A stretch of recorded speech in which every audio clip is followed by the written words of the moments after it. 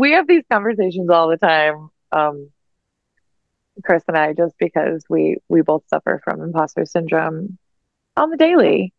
Yeah. Um, yeah, it's really hard. It's hard to understand how awesome you are. Mhm. Um, and how much of an impact that you've made in the world. And I think that's something that is important to myself and Chris.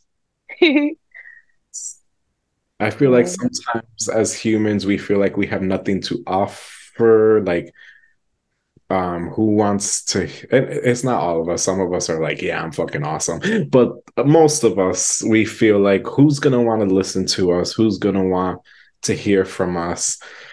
And the hardest part is realizing there's 8 billion people in the world.